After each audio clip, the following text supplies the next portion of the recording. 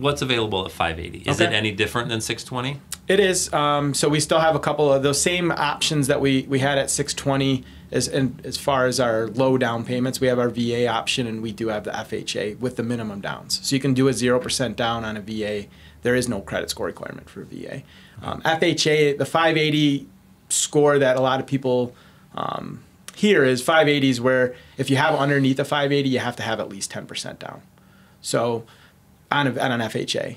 On FHA above 580, you can get a loan with 3.5% down. So you have that minimum down.